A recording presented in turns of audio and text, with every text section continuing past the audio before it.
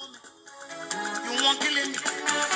You go follow me. You are my remedy. You are my melody. Yeah, baby, now I'm on it. Oh, eh, eh. Oh, yeah, baby, palanga. I'm showing you love that you never see. Palanga, that is what I love my soul, baby. Palanga, if you like, make them free, baby, baby. Palanga, I will love you forever. Banana, you know.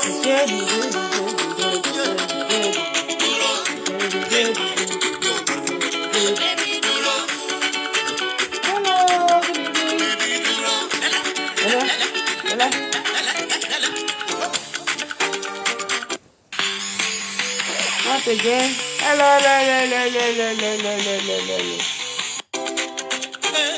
Yeah, love is what I see when I look at you.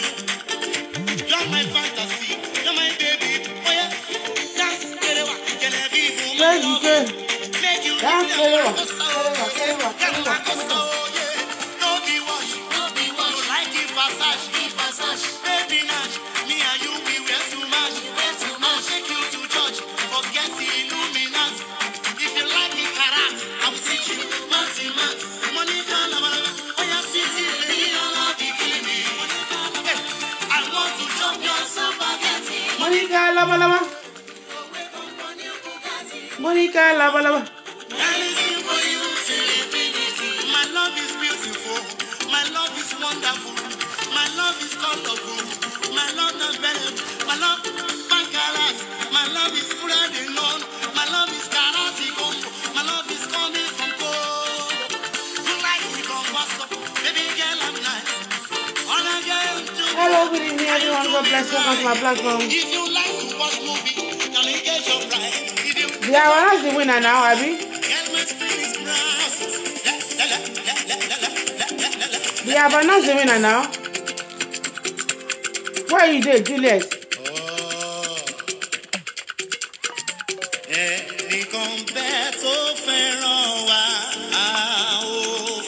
Want to announce winner now? Want to announce me?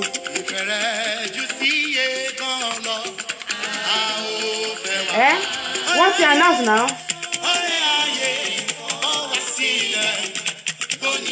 They are not counting, no? Counting what you hear something. No winner yet.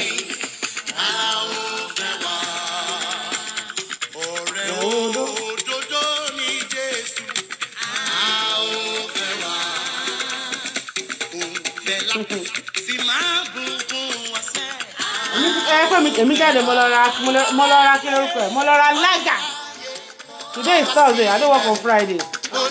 And I'm looking for another 3 months. Me ò gbọ́dọ̀ láti enjoy how many years?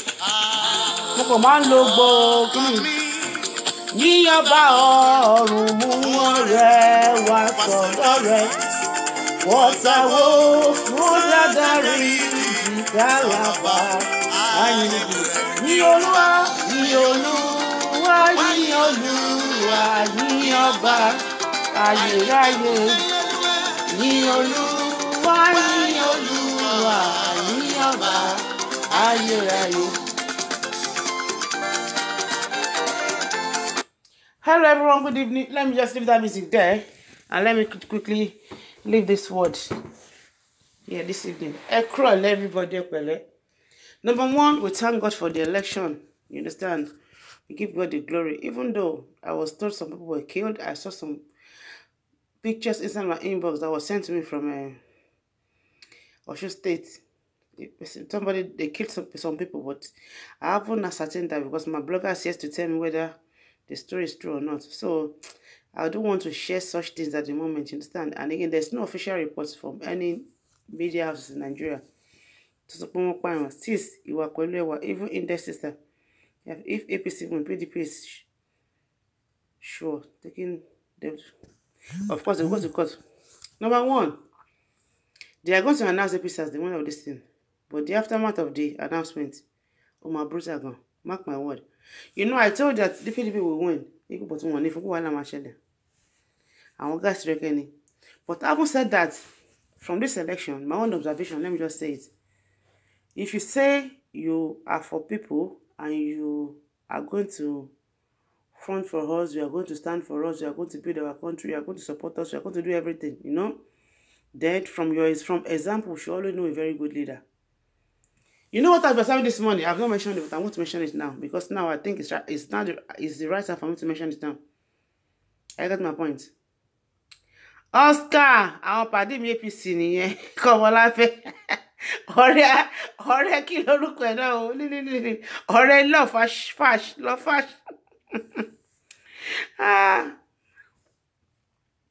Ṣọlá Àbẹ̀ní Akàndé APC is leading pẹ̀lú rigging àtọ́ríṣiríṣi. Ṣé election di àbíra ọ̀dẹ sí election as far as I'm concerned, but then you call Luba Ministry. Now, let us say the truth. Like I say, I'm a very straightforward person. In this election of Osun State, APC fuck up big time. Honestly. Sorry, not APC, PDP won't fuck up big time. I love PDP, but from the Osun rerun election, Timorini, PDP fuck up big time. You see, let me tell you one thing, eh? When you are a politician, you don't need to be very, very selfish. You need to always watch each other's back. I am telling you. Davido did a very wonderful job on the day of the election. But now they are the edge of where, yes, edge of the run. Whatever tell PDP about machine anyway, we go suspended for today. Every APC member from the House of the Senate, we yẹ kí gbọ́n wà ní Ọ̀ṣun State lẹ́ni ni. Tí wọ́n bá wà ń bẹ lẹ́ni pẹ̀lú security officer wọn, gbogbo òṣì tí wọ́n sọ tán ni wọ́n dá àwọn èèyàn padà and everything kò ní bá ṣẹlẹ̀. Àwọn gan ló máa lead àwọn people yẹn lọ sí polling booth. Nǹkan tí ẹ̀kan ṣe nìyẹn. Nǹkan táwa ṣe nígbà ayé Abíọ́lá nìyẹn. Tá the class president. Nígbà tí Abacha gbọ́ orí ẹ̀ dàrú nínú kan lọ gbé wá ni. You see, when you call yourself a leader needs to show example.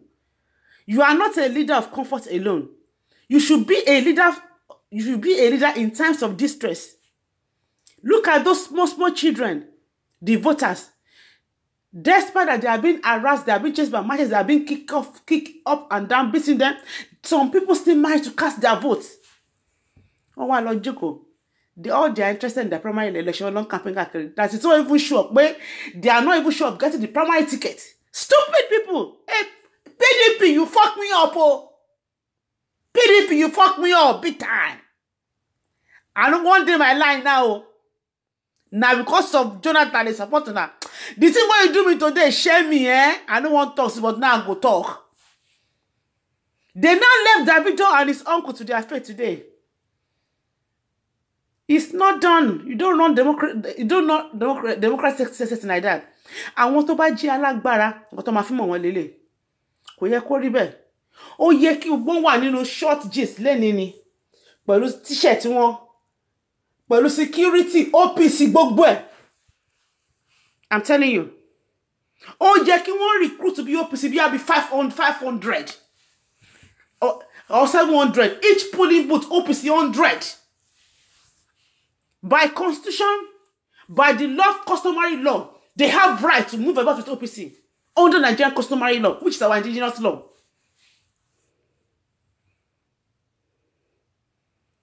Oh no, ni mo sọ àti Jumoke. If all the members of the Senate that happens to be a PDP member, Weke ni o, Saraki ni o, Kwankwaso ni o, kí gbogbo wọn wá pínra wọn ní 10-10 lọ sí each polling booth. What year more 17 ogbo, even their councillor, their chairman, their local government, kí gbogbo wọn wá pẹ̀lú OPC mẹ́wàá. I am telling you, there's no way they will rig the election. Èmi ò rí politician nínú Nigeria yẹn, but as for example, tí n bá jẹ́ politician nínú Nigeria, tí n wọ́n tí Nigeria go through nísìn, nǹkan tí màá ṣe mọ́ sọ fún yẹn.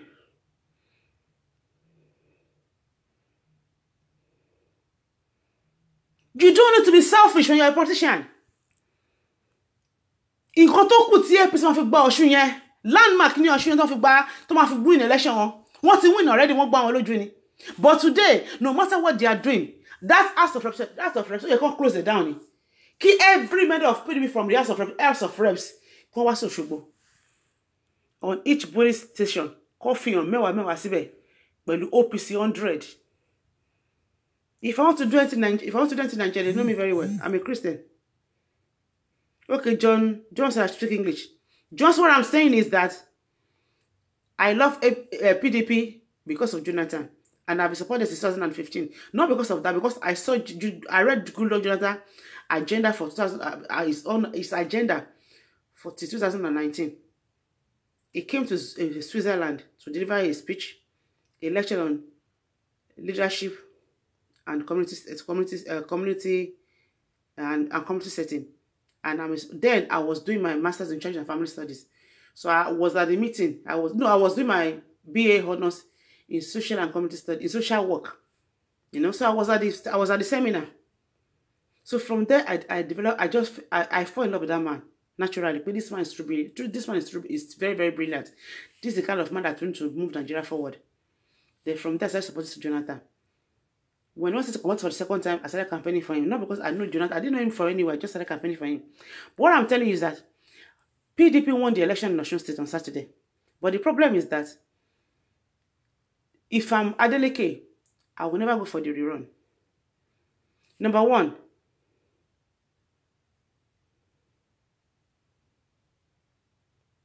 is that overall just for today?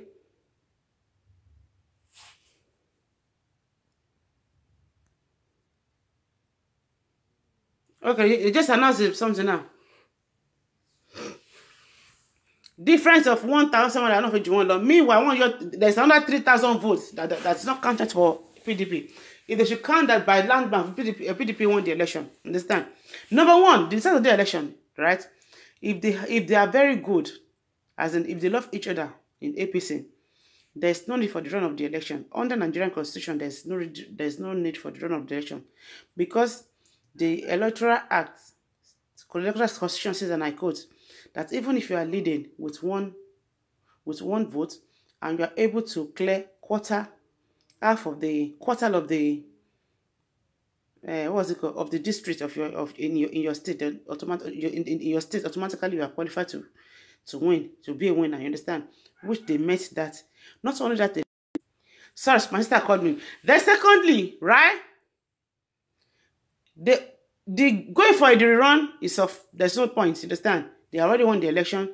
They should just sort out the mark that was retracted from their votes. They got back from INEC. The INEC could not declare them the winner. And that's all. And failure to do that, they can go to court. So the rerun will not come up again. So now, they now agreed to do the rerun. Fine. They went for the rerun. You are calling yourself PDP. If you're a politician, you should be your brother's keeper. I have been keeping quiet this morning, you understand? You know, I was like, yesterday night, maybe by tomorrow morning, we are going to see them. But this moment, I woke up this morning, when I started saying this area, they didn't allow them to vote, they are doing that. I just sent a member of APC there. It was Davido and his uncle that was jumping up and down, and Davido was updating everybody on Twitter and everything. If they really meant well for Adeleke, they did not give Adeleke enough support. Campaigning for Adeleke is not enough in any election. Understand?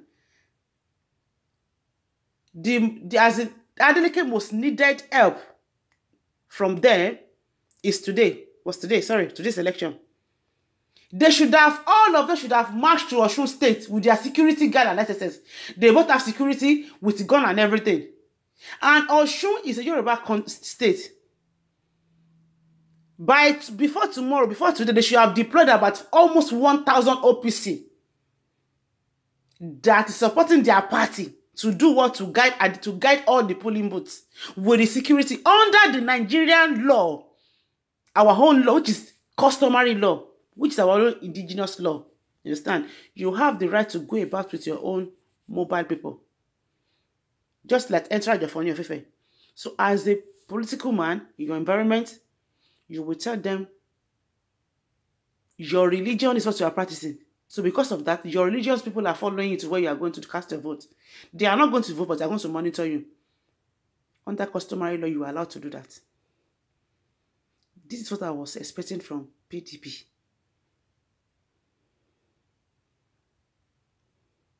I got the point.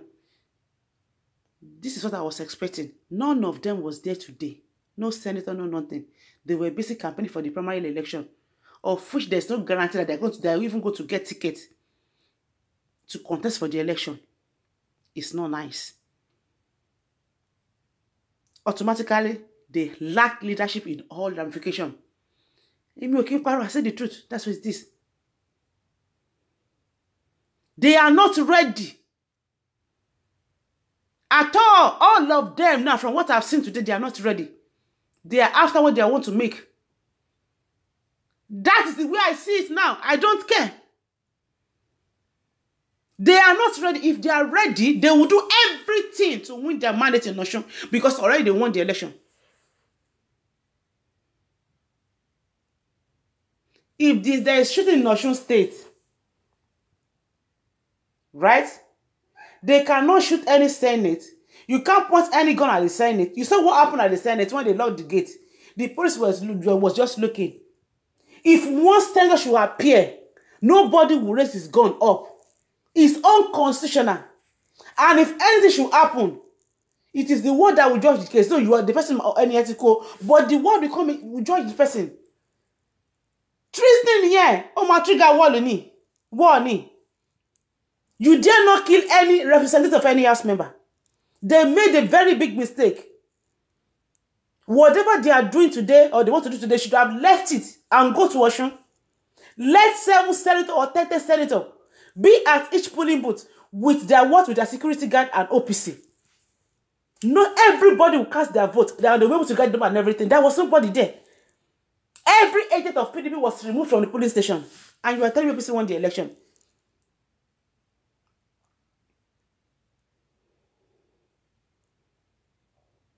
All you know, what I'm saying is that PDP is not ready. What they did today, I didn't like it at all. I am supporting them, but it's very, very obvious that every one of them is fighting for their pocket and what they are going to gain. If they are for people and they're ready to serve the people, they should have left whatever they are doing today and go to Osun State to support Adeleke. If they can sacrifice today for Adeleke, it's not enough. If they are going on any political rally, any primary rally, they should have suspended that. You understand? Majority of them, they have their what? They have their jet, they have their this thing.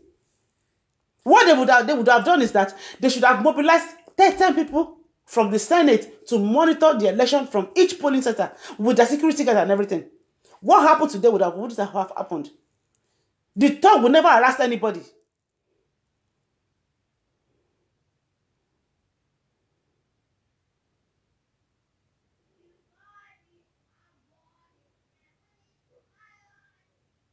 I can't live stream for you.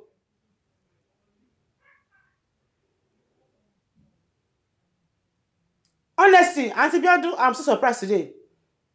It's very, very, very wrong. You know one thing? I wish you guys were there. The day we declare president of Nigeria.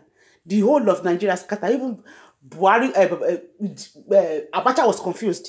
Was very honestly,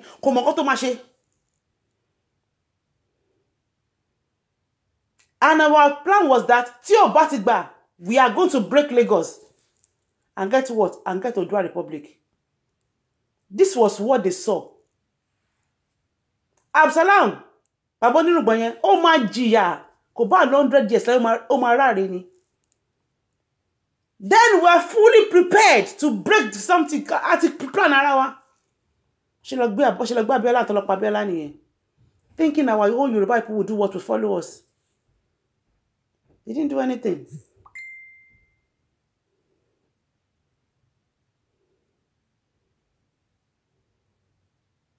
Oh, sad. Oh, sad. Ah, no. They should have done that. They are not ready to rule, honestly. They are not ready. And to buy that to rule, you will take any risk. If you cannot take any risks, then you're not ready to rule, Nigeria. Honestly, I must tell you, I thought she was bad girl. All of them, they should be in Osun State. Okay.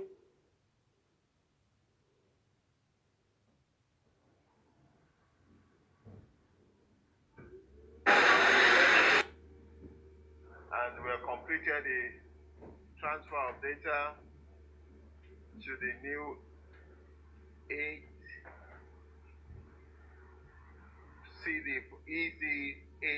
form. We'll call them in order of arrival. It's not about going now. The first local government area collation officer that we have here is Professor pious. I don't want to listen to them. I'm sorry, you understand? Because number one, there's no elections. To the best of my knowledge, there's no election, so there's no point listening to them. But don't worry. They are getting back their mandate. In Kotoma, when the democracy, you understand? In Kotoma, I'm so happy because something like this happened, you understand? So, my easy for one to break up. No, let us part ways, you understand? You know? We have been expecting this to happen in the year 1993, but we are at the edge of getting our own, you understand, getting our Odua community, because Abiola is ready to let go of his mandate, you understand? Instead of it to let go of his mandate, we are ready to break Nigeria then. But unfortunately, you know. So this Osun is another stepping stone for them to do what? That's if the youths are ready. If the youths are ready, how prepared are they? Honestly, sister, now both PDP and APC are fighting for their pockets and not the country. You are right, I'm too right. Thank God for my life. Nigeria kò ra jókòó ẹ̀ nísìn. Àwọn ẹbí mi kò tí wọ́n tó lè bọ́ tẹ̀ tó wá tí wọ́n ra jókòó ní kò tí wọ́n là. Ìyá mi tó kọ̀ bá mi ti kú. So yìí tó jẹun lógún náà ni my immediate sim tó jẹun lógún àtàwọn ọmọ tí wọ́n bí àwọn tó wọ́n find level wọn. Kò jú bẹ́ẹ̀ lọ. Simple as because tí ọba àtẹ̀mí ọba bá ìyá ọmọ máa gbé náà. That's no country, honestly. That is no country. There is no way. You understand? Polling station yẹn tí wọ́n bá rí PDP bí mẹ́wàá ń bẹ̀ kí wọ́n yẹ tó bẹ̀rẹ̀ election. Àwọn ọmọ táyé ń gbọ́dọ̀ máa bá wọn. Wọ́n lè máa mobilize everybody. You know, they'll be ushering them in. Would you want to vote? Come in. With their own person and OPC. All face OPC. They won't face them now.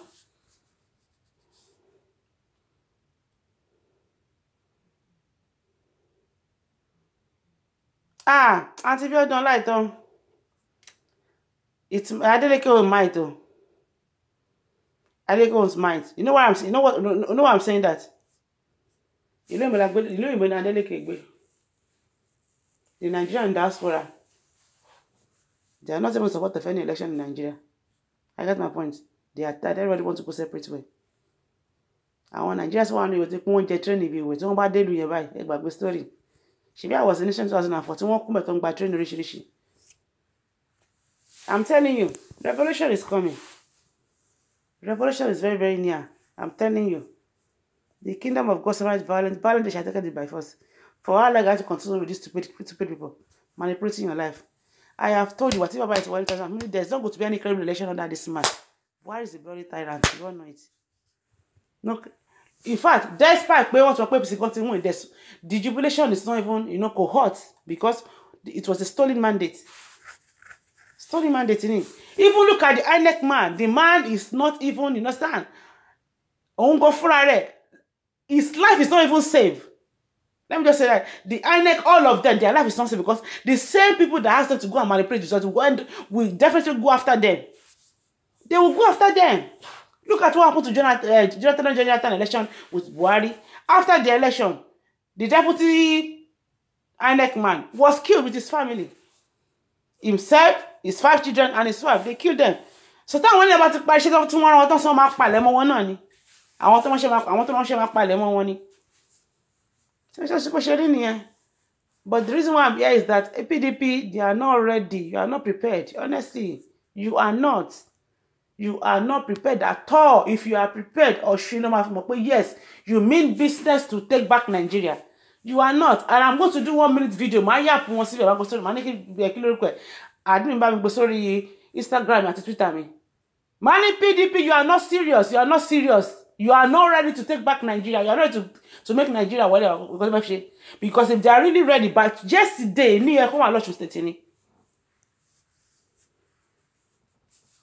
amen. You are probably let the revolution begin. Look,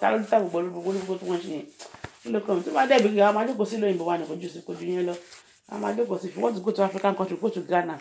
Kenya is a very peaceful place. Look like Ogun to Kenya, you know the man Jale Gombe. Man Jale Gombe Kenya. Ghana, even Ghana is very, very dangerous to go now because the Ghana does not, they are not happy with Nigeria. So when the Ghanaians see Nigeria and Ghana, they will never know, they won't know whether you are a tourist or you are coming from Nigeria, you are coming from elsewhere. You know, so you need to be very, very careful. There are so beautiful African countries. I can go to Abidjan, I can go to even Cotonou. I try from here to Cotonou now. Very beautiful of the anymore they see in Cotonou. The Sheraton Hotel is less than $200. And you enjoy the place. The cost of Sheraton Hotel in Nigeria is more than $200. Papa, it's more than $200. The Sheraton Hotel in Cotonou is about $200. Go there 5 nights, $1,000. Enjoy your life and come back home. You buy good things, you know. You go to Cotonou, you buy beautiful things. You know, our French don't colonize them. All this perfume that you can bring, you buy in France for 300 euros, 200 euros. You get it buy it for 50 euros. I bought 1 dozen, 600 euros. More. At the end of the day, I was able to get my accommodation money in Cotonou. I got it back. Because the perfume I bought for 50 euros and you normally buy it for 250 euros. I just bought some and I reserved back for 150 euros. I made 100 euros on each perfume that I sold. Of course, Obasanjo now is now campaigning for Buhari to continue in 2006, 2018. I saw the post today that Obasanjo back what's it called, Buhari. You know, so but on funny pay Omishore Kamati I want to lẹ́yìn Omishore letting ring. You see Yoruba people, especially the Egba people, in tí wọ́n ṣe ní lórí ọ̀rọ̀ Nigeria òun ló ń lọ yẹn. I am telling you. Nǹkan tí àwọn Ẹ̀gbá tó wà ní politics nǹkan tí wọ́n ṣe lórí ọ̀rọ̀ Nigeria òun ló ń lọ yẹn. Wọ́n máa ń jẹra wọn lẹ́sẹ̀ ni. Ẹ bọ́ ṣe padé lédìnà tán ipa má ní ìdànù. Tó pọ̀ oríṣiríṣi àwọn Lábẹ́òkúta, àwọn alágbára politician Lábẹ́òkúta wọ́n pa wọ́n dànù. Wọn náà ti bẹ̀rẹ̀ nísìnyí. Okay, my one comment. I'm sorry, PDP, you're not ready to take power, understand? I fuck me also. As from today, I refuse to be your supporter again, understand? I joke with him, I joke with him until things change. You know, the very right story. But for now, PDP, you're a disappointment. They are going to announce APC as the winner. So there's no point disturbing yourself, you understand? If you just love yourself, don't stay around where those people are announcing the result of identity. You know, they are not ready. So there's no point sacrificing your time, energy, sacrificing your time for some stupid people. Understand? If we can get 20 of Davido in Osun State today, election one they manipulate. Oh my, don't sakakiri boy chipodin, but I want to leave me worry. Pushing the kakiri pelang worry. It was efforts. Could not do anything. Only primary election kakiri long campaign kakiri. That is greediness and selfishness. You understand? The same thing, the same mistakes. One sheni on those. They on the day of the election of Ekiti State, ó yẹ kí wọ́n kóra wọn lọ sí Ekiti ni. Wọ́n jókòó síbẹ̀. But the only thing tó ṣe fún wọn ni pé every polling booth yẹn, the election went well. So gbogbo nǹkan tí wọ́n sign bẹ́ẹ̀ ó wà lọ́wọ́ kìíní. So tí court bá fún wọn ní mandate yẹn, wọ́n tẹ̀lé fún wọn náà because àti court ni o, àti INEC ni o, àti ọlọ́pàá ni o, àti army ni o, they are working for what they are working for APC. So bó ṣe wà náà nìyẹn. It was not that way that suits by the man. So bó ṣe wà nìyẹn. So my people, never trust anybody. I told you yesterday, whenever you want to execute any project or you are planning to do something, make sure whatever you want to use for your project, 85% of that, anything that you need to execute the project is from you. Don't ever rely on anybody. Now, in got to most so you listen. Don't buy joke, don't buy one year or tell myself. One my regret. Because some got to cost when you can't forfeit any. The moment they have announced they are going to do the round of election on Thursday, they should have come together, have a meeting. You work Kenya. Tó bá gbé Weke, right? Tí wọ́n gbé Weke àti Fayose. See, something that says large numbers of voters. Tí wọ́n kọ́pì sí wábẹ̀, àwọn kan try. You need to support yourself. You cannot be in a party and fight for yourself alone. You need to support everybody. It's supposed to be a collective something. You know? Teamwork ni. It's a group work. Everybody's in PDP. Teamwork in the you are failure, Shona. You are failure. Automatically, you fail everything. So there's no point supporting you. I don't support failure. So continue your while. Failure, ni. You won the election, but one fair again if you buy my love. I'm not ready for any failure. So sad. Let me take my gogoro. I don't drink gogoro. Let me take my lager. I have my lager here from Germany, from Dutch. Let me take my Dutch beer, 4%, and go to bed. I know they work tomorrow. I know the ideas. I don't finish my work. I'm on leave. I won't start work on the sun. And winter is coming. I went shopping to go and get myself a new tracksuit for the winter. So PDP, you are a failure. I don't support failure. Any progressive party that is ready to take back Nigeria, please let me know. You understand? I love PDP so much, but you fuck me up. I've been keeping quiet. I don't want to say this thing, but I have to say it. You know? The moment they mention that they're going to do the rerun on Thursday, even there's no need for you to come out for the rerun. You understand? If I were you, APC, PDP, I would tell the INEC and the government that we are not doing any rerun, that you stand on that you are not doing any rerun. You know, the number of the post that was deducted from your post, from your vote, which is 3,200, whatever, should be added to your vote. Then you should declare Adeleke as the winner. But for the mere fact that you have agreed to go and engage in the rerun, then it is now your duty to mobilize yourself to go and monitor the rerun of the election. It's just only 7 polling booths, polling station election. And they have over 30-something members from PDP in House of Reps. Take the state House of Reps, you understand? Take every chairman of PDP and everybody from the Senate, you know? Then go to mobilize 10 people to each polling booth with your OPC and your home security guard. All these stuff will not stop anybody. No police will harass you because why? You are a government official. You have immunity, you have everything. They won't kill you, they won't harass you. If anything should happen to any one of you, it will cause treason and it's going to be the head of the democracy in Nigeria. And that's what you are praying for. Break everything. Hausa go, Igbo go, Yoruba go. Finish. So they will know that the problem is from them.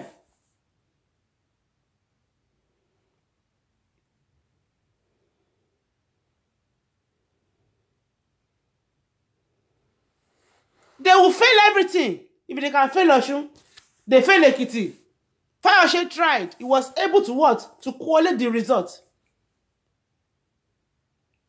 I don't support failure.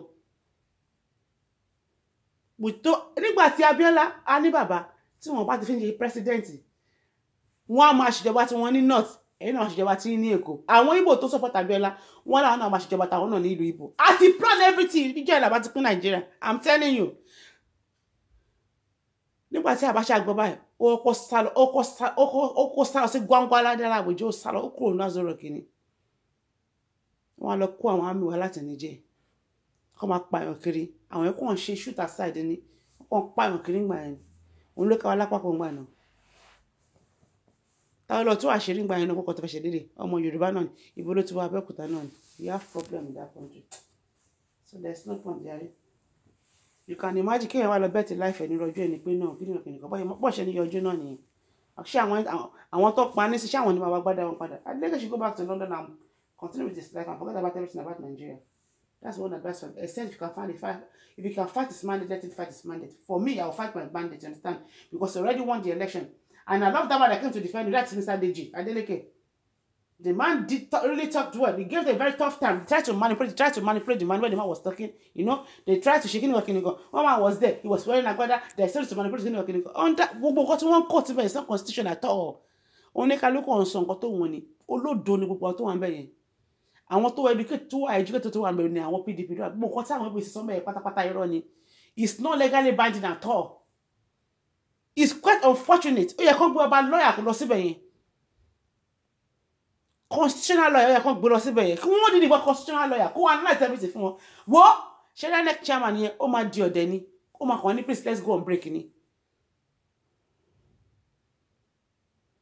You can imagine Òṣogbo. Fake result ni. Everything is fake. It's manipulation. I don't want to see the result because they will declare every single winner. But my people, just warn your family in Osun State. You come at Daru. By this time tomorrow, you come at Daru. And when you are jack, one grammy butter, I won't look back booking that them out. Shall go on that care? Our cabin, some cotton one share. Wọ́n lè rí Ọ̀ṣun yẹn rú làwọn APC ẹlọ́pọ̀sílẹ̀ kí wọ́n gbé ìjọba fún ọgọ́ bọ́yọ̀ lè rúlu yẹn lónìí ẹgbà wọ́n pé ọmọọba ni ọmọọba tẹ ó máa jẹ ọmọ ẹrú níbi tọ́rọ̀ dé sí. They cannot manipulate anything. Sheson, let me tell you one thing. If this is your true behavior, then automatically you're not a good person. There was no election in Nigeria. If you are supporting what they did in Nigeria today, then automatically on shake with Funareni. Nigeria is still home. No matter where you are living, Nigeria is still home. Can you pray for God to rule your life the way you are ruling Nigeria now? Are you telling me the election is credible enough? Are you telling me there was election on Osun State today? You are saying up APC. Sometimes, party There was no election today in Ekiti State, in Osun State. There was no election in Osun State. What is it? You know what? There was no election in Osun State. Because they do and everything. I give God the glory because number one, I was so stubborn. 2005, from red passport. I didn't get on 2013, 2014, but I give God the glory. I swallowed my pride. I got my red passport. I'm a dual nationality. You understand? I want to go to Jamaica. Don't call anybody. PDP can fuck me up. Today, they should have sacrificed today for Osun State. So I don't follow. Me, okay, follow I'm a loser. Ṣé àwọn ọ̀nà fi ìbọn tọ́ọ̀gì àdá ọ̀fin gbàjẹ́ ọ̀fin rúrù. Ìkọ́tà pé ìjọba ni if the country that you are living in ká ní wọ́n ṣe rúlẹ̀ dé inú ẹ̀ máa lò ṣẹ̀sán. Up APC. Kí ló gbóyè dìgbà ń bẹ̀? Torí pé wọ́n pẹ́ bí ní bẹ́ẹ̀rẹ̀.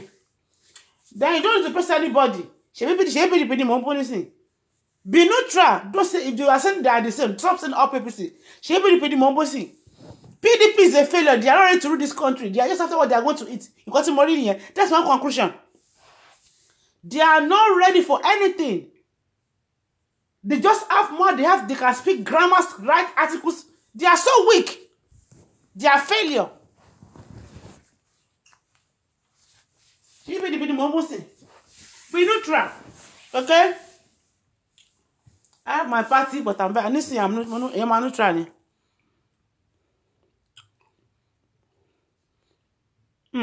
Wèrè ní gbogbo wọn. Ó wá ń bu omi ṣòre. Kò ní gbà.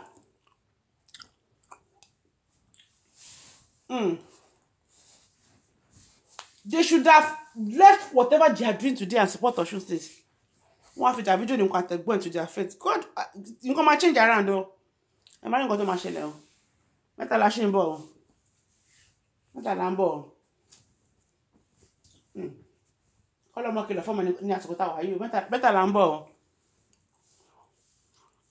Olúwatóyìn in fact bóyá àwọn tí wọ́n máa tún support nìyẹn sìn. But Ṣòwòrẹ́ ọkàn ní problem kan ni pé Ṣòwòrẹ́ lies too much. You know I know Ṣòwòrẹ́ very well. Ṣòwòrẹ́ ọmọ mi wọ́n náà wọ́n tí wọ́n dá kọ́fù pé lè mọ́ but wọ́n Ṣòwòrẹ́ dáadáa. Ṣòwòrẹ́ went to Unilag, went to Lasso. The guy that Ṣòwòrẹ́ fought in Unilag, which is best man and 1 year, their chairman níwájú ilé mi ló ń gbé ní àkọ́kọ́. Ọmọ dáadáa. The day was in Jetta, I was in Unilag. I was part of the team that was soliciting funds for Ṣòwòrẹ́ through Kọ́lá Ọláwòyí to was here abroad. I get my point. So I know Ṣòwòrẹ́ very, very well. Ṣòwòrẹ́ máa ń parọ́ gan. Ó dẹ̀ rude. Kò dẹ̀ ní sùúrù. Ṣòwòrẹ́ always want this to be done in his own way. Kò kí ń gbọ́ràn. So òun kò fáyẹn kò ní ó sì máa lọ jẹ training díẹ̀. Ṣòwòrẹ́ kò ara ò balẹ̀. And then only God will help my country.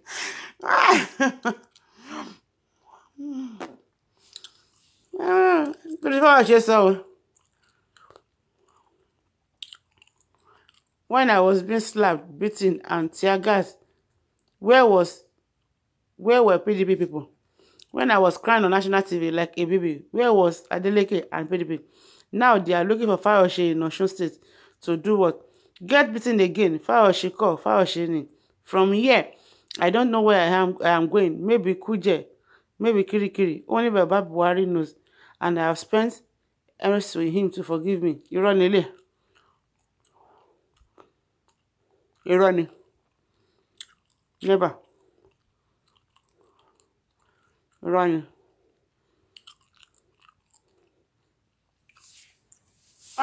I give God the glory. I was telling you yesterday, I was telling you how many days ago, I cannot be a politician because I'm too blunt, you understand?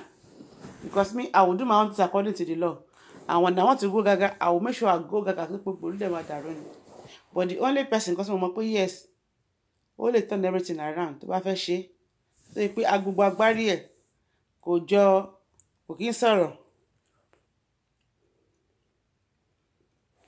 We only Saraki. But then, you know, Baba go there by PDP, you fuck up. For me, I'm on my own. I don't know anybody again. If you're PDP, PDP well. If you're APC, APC well. Understand? If you're APC, APC well. No take gun, drop another man vote. I don't collect bribe. But one thing is very, very sure. Mark my word today. Election showing it here. When the manifest. It's Osun. When the manifest. Àwọn tí wọ́n gbé ọmọ wọn sílẹ̀ sọ yẹ káwọn ọmọ wọn jáde táwọn tọ́gì àtàkùn tí wọ́n àtàkùn àwọn tọ́gì gbà padà wọ́n mọ nǹkan tí wọ́n ṣe àwọn tọ́gì tó àtàkùn wọn mọ ojú wọn náà ẹ má lẹ́kọ̀ọ́ tó máa tẹ̀yìn ẹ̀ wá àti INEC tó fún tó gbé result fún APC àwọn tó ránṣẹ́ ló máa pa gbẹ̀yìn. Mr. Smith àtọ̀ wọn support ara wọn náà ṣé wọ́n ní mo sọ nísìn àtàwọn ọmọ tí wọ́n sọ kí ni bọ̀ mo ní kí n dúró ná bóyá máa gbé ó yẹ kọ́ mobilize ara wọn ni each police at ní ẹni tó yẹ kó bí àbíkọ́ bí aago 8 o'clock in the morning or 7 o'clock in the morning kí wọ́n gbọ́ kọ́ ni pé lákàtà báyìí o èèyàn mẹ́wàá wà ń báyìí o owó APC máa bọ́ ni nǹkan tí ẹ kọ́ ṣe nìyẹn gómìnà tàbí lè fẹ́ ṣe ọmọ tó kọ́ kò mọ̀ olú ẹ̀ dáadáa. It's well. So, alangota man encounter in Nigeria ni. Ṣé bó ṣe rí? They are not ready. Everybody's just looking for their pocket. So, my advice is that ẹ máa gbàdúrà náà ni. Ẹ̀yin Ọ̀ṣun tó wà lè pa end of the day náà. APC náà ni wọ́n impose lẹ́yìn lórí. Ọlọ́run tó jẹ gbèsè salary 36 months. Bóyá tí wọ́n fi ń jẹ gbèsè ní 96 months bí wọ́n máa sanwó. You know? Wọ́n máa sanwó yín. Saraki, don't say no to Saraki. Saraki is an instrument. When I mean an instrument, you can use Saraki to get power from the oppressor. I am not saying Saraki is going to lead Nigeria to the promised land. He has his strategic plan. You know, he has all what it takes to beat anybody. Politically, he's very good. Because one minute. But that's the key because you got to know here. Since morning must be sorry. Since morning, to buy pay me father administration buying. You got a machine must have here. In my own teamwork, when I got admission, you know one thing in my life, Nipe, I love to date people. When I do a show, I'll show you something. But when I say abroad, right? What out. I'm not surprised to him go. If we don't have share anything in school, I call one of my friends. Money mark my word down. Money I just started school in this school. Money next year I am going to appear in the front of school prospectus. Only kilo day. Money to me about happy and bed. I come and resist me. Money we running. Ko ṣẹlẹ̀ rí ní London àti Ireland. Ko ṣẹlẹ̀ rí. I will show you. 2003.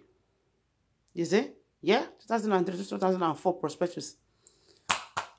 Èmi àti colleague mi ọmọ Ajamani, Mr. Godfrey.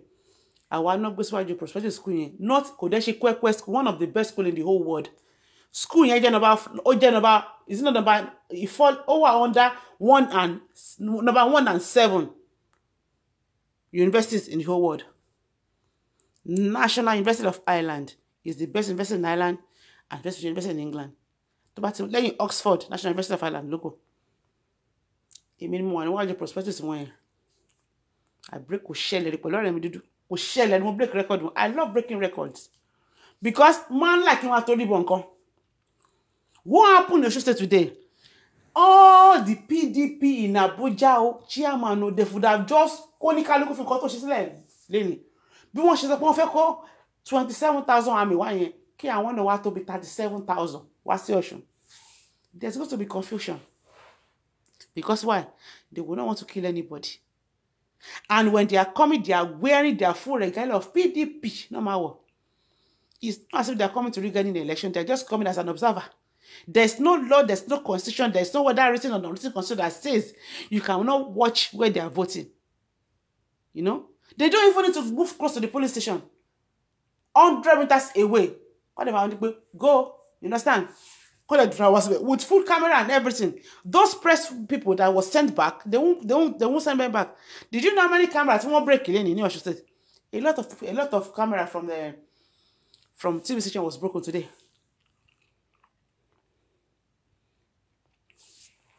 I get the point. wọn bá ti mobilize àwọn èèyàn lọ sí Ọ̀ṣun yẹn ni gbogbo PDP fúnra wọn yẹ kó lọ síbẹ̀ kí wọ́n dẹ̀ gbé OPC dání under customary they have the right to go with OPC. Going there with OPC is at the same thing, is as good as going there with your Bible if you are a Christian, or going there with your Quran if you are a Christian. But the Bible says Shabalaye, which is constitutional permission, can say Shabalaye, you go there with OPC. Pẹ̀lú gbanu pẹ̀lú. Tó bá rí OPC méjì tí ó wọ tó pé gbogbo díẹ̀ bá oúnjẹ lọ́wọ́ àbí àti apẹ́. Gbogbo ọmọ tá ọmọ àbílà sẹ́yìn. What are you talking about?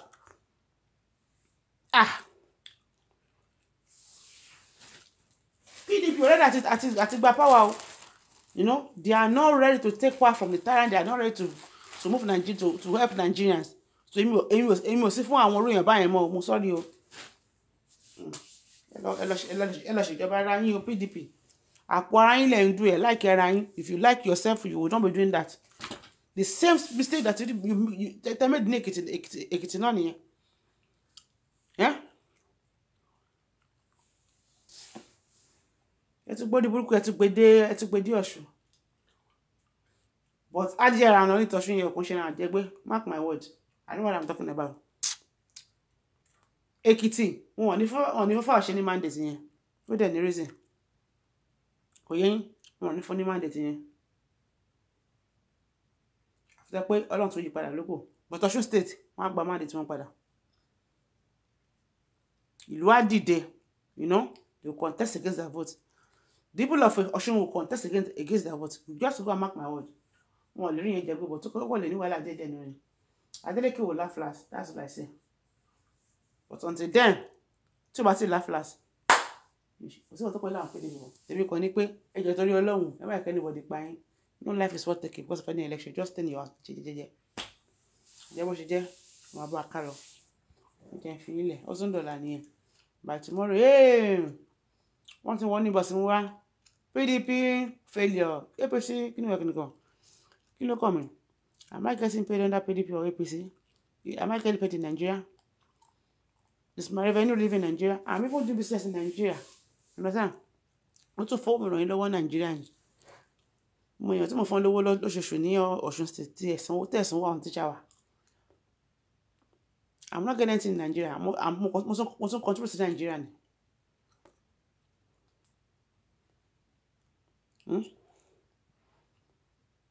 So mi ò failure kankan.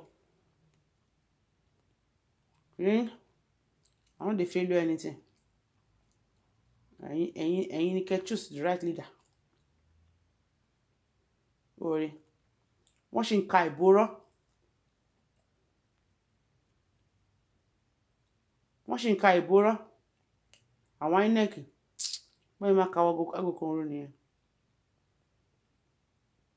It is well. Ẹ ká máa lọ. We shall know. We shall see the end. Sister Naomi, you know now. Okay, I'm now talking. Okay, Nigerian politics can only offer you heart attack. Kò lè fẹ́ mi ní heart attack. Really?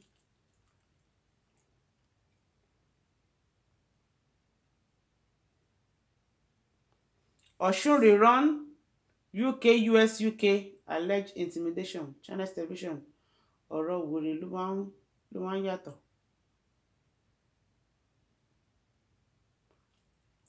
Ó tọ̀ lórí Amnesty International náà wọ́n ti fún iná dá rìkọ́dù níbẹ̀ pé in fact Nigeria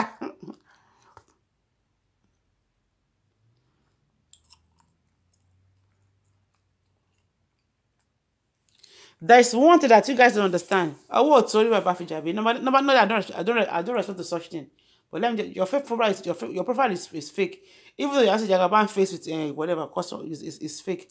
Let me tell you one thing. You are calling PDP looters. What happened today in Osun State? Are you telling me the election was credible? Are you telling me there was election in Osun State under the Nigerian Constitution that was being amended in 2016? Is that any thing that can show you yes, that's how to win an election? Tí wọ́n intimidate àwọn èèyàn, tí wọ́n lé àwọn èèyàn, tí àwọn èèyàn parọ́ pé wọ́n ní voters card wọ́n lè vote, and you are saying PDP rooters. Look, let me tell you one thing, they are brainwashed you guys. I know they don't shame me. I was so 50. My tax is not already in Nigeria. I get my point. My pay slip is not already in Nigeria. Owó tí mo tún make you know mo tún kó lọ sí Nigeria ni. If you are saying looters, àwọn looters gone ní APC.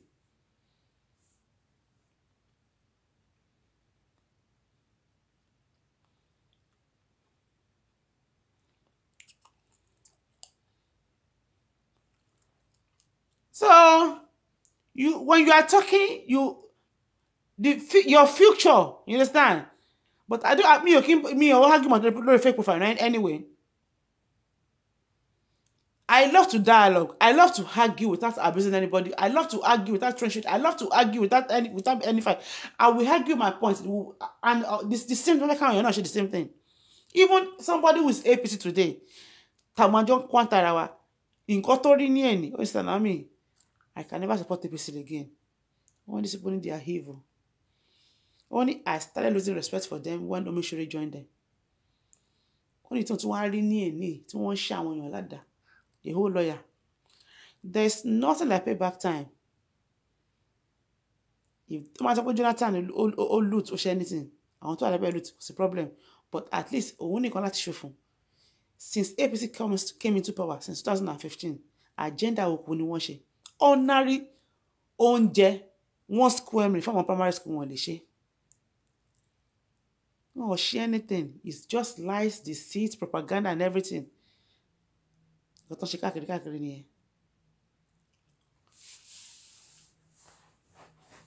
It's all about you and your generation unborn. There was no election in Osun State today. Hello, both Lori Mirror, Lori Kirigo, Lori Bugbe. Nothing Nigeria share. One Jonathan say one hail a lot of listening. Nilu abroad. Jonathan can't buy you.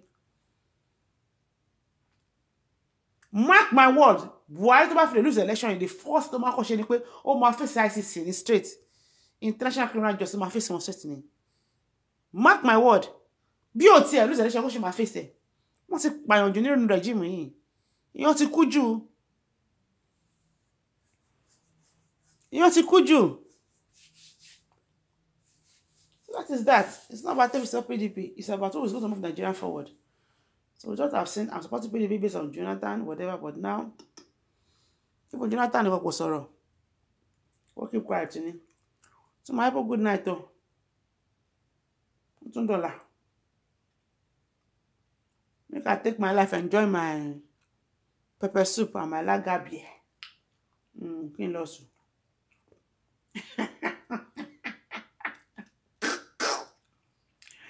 Ọ̀rọ̀ burúkú tó ń tẹ̀lé. And that for sure. Good night, Tom.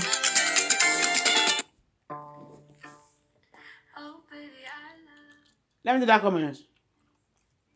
I can't imagine this happening. Is an open rigging. And abortion don't care about us. I'm so sorry, so sad right now. That I'm all open rigging. Why did Jonathan not come to Osun? Hello, I know two get one man. And to she press Jonathan. Jonathan one lane. Jonathan is a big man, but sharing anything. He's a 1 hour to back by phone share. Let me tell you one thing about Jonathan now. Any seminar, my about speaking, listen, $50,000 something per hour. Ask anybody. Go and check his profile. Go and check his Wikipedia.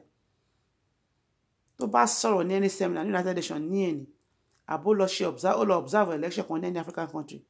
Everyone at top $50,000 in. Also, the bank to the president in Nigeria. You know what Jonathan said? He said he's going back to academic studies. He's going back to school as a lecturer. It's not that he's going there to teach them as a lecturer. He's going to lecture them. And at the same time, he will also be building himself.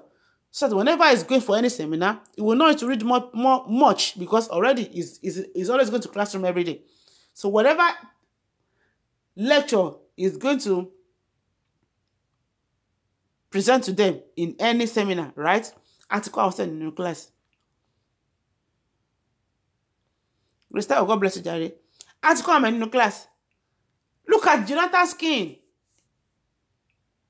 Mo ṣe dín ní Vienna or Friesen. Ó dàbí kí n máa jí ara ẹni. tó ra gbé kábẹ̀ tó wọ suit báyìí tó bẹ̀ sí máa sọ̀rọ̀ báyìí ó ti slim flat tummy everything.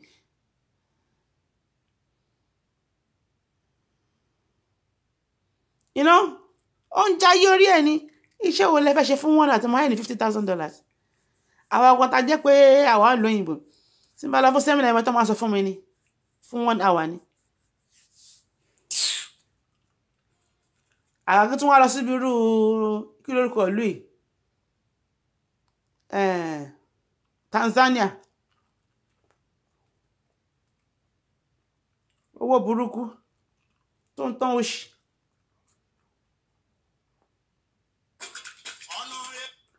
I beg you, I wan go chop my pepper soup and drink my beer.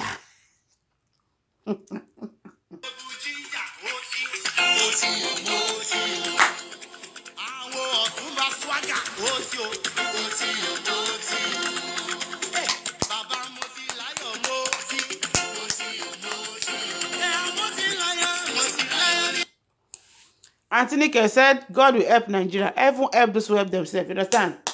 Agolo tèmi lèmi èmi fẹ́ para mi pẹ̀lú lágàbí àti pepper soup nìyẹn. Pepper soup bọ̀kọ̀tọ̀ pepper soup tí mo ti kó oríṣiríṣi síbẹ̀ pẹ̀lú edé gbogbo ẹ̀fẹ́ owó jẹ́ǹtì ni kí n gbé lágàbí sí kí n dẹ̀ wá kí lórúkọ ẹ̀. After 30 minutes mo half a glass of lemon and hot water. Bá ti di 11 o'clock almost sùn lọ ni o. Oyin ayé yìí ò lè Nàìjíríà sọ̀tàrí àtọwá di understand ìkọ̀kọ̀ tí òun Nàìjíríà kú 1983 tó ṣe ìdìbò àbọ̀ṣe dà yìí tó dẹ̀ ń wọ́ọ̀sì fún láti gbà yẹn tó dẹ̀ ń wọ́ọ̀sì fún láti gbà yẹn Nàìjíríà ò lè kú wọ́n sí kò yé yín ẹ gbàgbé ẹ̀ àwọn tó wá ṣeré àwọn tó ń gbàjọba àwọn tó ń ṣe kíni àpárá wọn náà ṣe jàre nǹkan tí mo rí lè nìyẹn ẹ gbàgbé ẹ̀ they are not ready.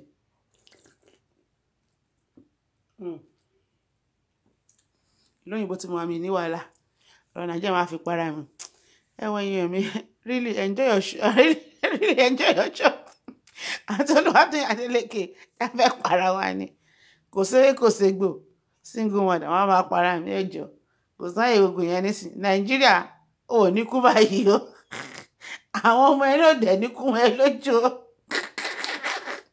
láìpẹ́ láì jìnnà àwọn ọmọ ẹ tó ń dá wàhálà tó ń bára wọn jà Ọlọ́run á pèsè sí wọn nínú wọn. I will help myself too, Auntie Naomi. I am leaving this country soon. Thank God for the visa. I just got my children. Ẹ jẹ́ kẹ́rù yín kò bá ẹ jẹ́ Kotonu lẹ́nu lọ. Ẹ wá lọ sí Ghana ṣá. Don't go to Ghana. I beg you in the name of God. Just go to Kotonu. I swear to God Almighty, you will enjoy yourself. And Naira is more valuable in Kotonu. With 100,000, lọ sí Kotonu, ẹ máa get a good apartment for 2-bedroom house so them are fine. She must share in Nigeria. From here, if I'm going to any African country, go to the man. Nigeria. Sharing flight to my going go láti Dublin. I belong to go to no fine go. So, hey, yummy. I dey go with that to finally. Me I go chop my passive. Oye, mo ra gbe sórí woman. Mo lo e. So, mo fẹ́ lọ ṣe dájọ́ fún. Nigeria ṣì máa dùn. Oh my yes, Auntie Toyin Adeleke. Oh my doda. Oh dem no lójú but tó wá tin dùn yẹn. I'm a padà. Serious, I'm leaving you. Serious, I am leaving. It's US visa. Ah, very good. Auntie Dara, I'm a lot better by. Ghana, no go area. Kotonu is good. Abidjan is good. Togo is good. Zimbabwe, don't go there. I didn't want to go back to draw. But now I am leaving. Okay, you want to go back though? But makes sense. Good night, everybody. God bless you. Bye for now.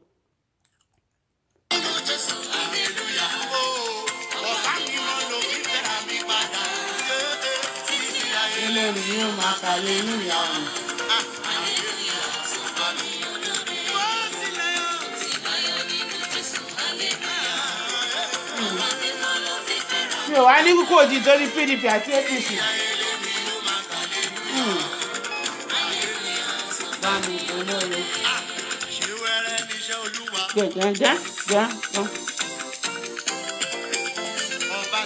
You are invited. First anniversary of my sister's remembrance, December 22nd, live in Dublin.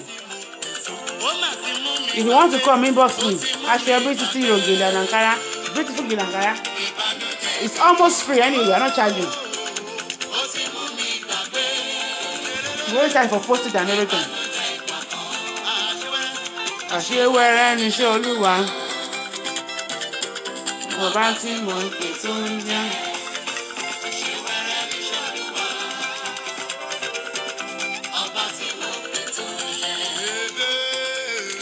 Ṣé bẹ́ẹ̀ mi ló yẹ bí mo ṣe ń Jésù mi?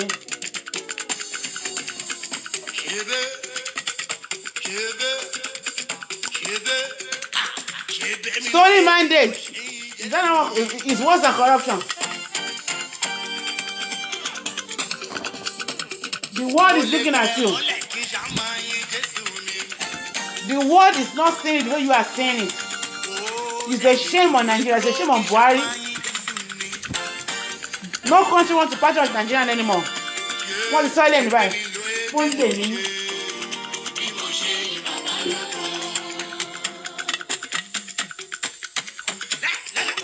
Le. Hey! Watch it. My baby give me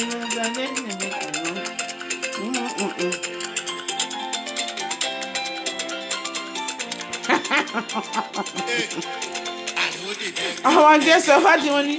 I said I want to get taxi for betting down.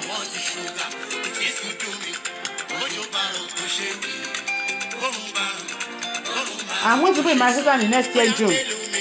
Before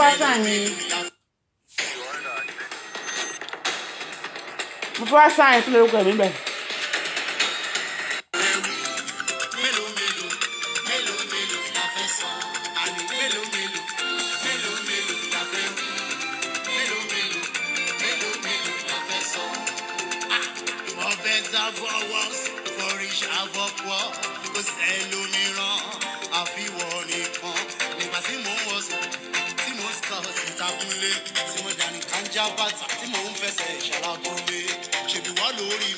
You show me love, big and see other ladies, they know to send me up. Yeah, I know I'm here, so you stay. Now I'm done, enjoy your life when you are alive, okay? Don't be stingy with yourself. Enjoy yourself, understand? Anything that will give you stress, delete yourself from that thing. You don't need it. Health is wealth.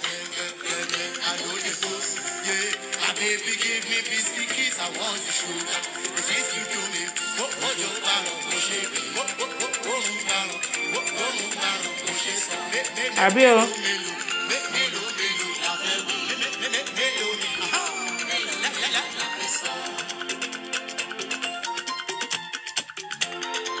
Àwọn ọmọ owó bèrè àwọn kí lórúkọ yẹn àwọn ọmọ owó bèrè gbogbo production Nigeria owó bèrè olè ní wọn olè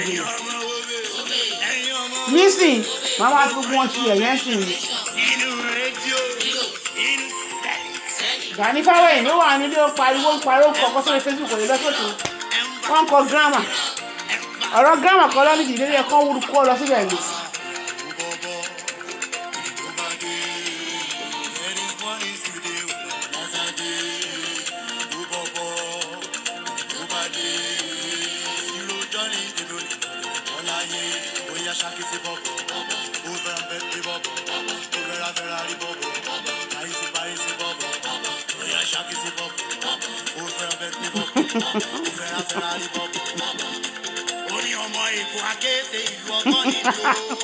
Grace Taiwan, you no not that poverty.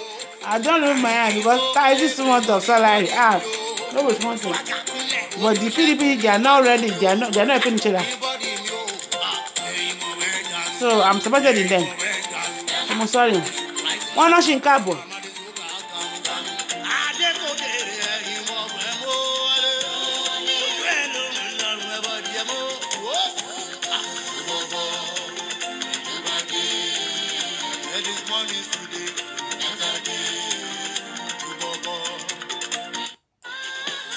So bye everybody, God bless you.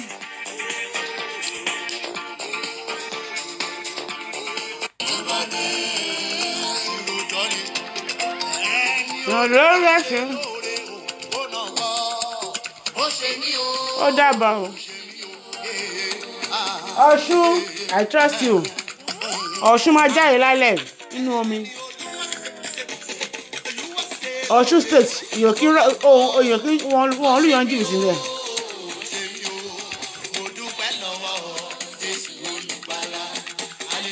Mo wá dúpẹ́ ènìyàn ló kọ́lé alájà mẹ́fà tó jáde láyé.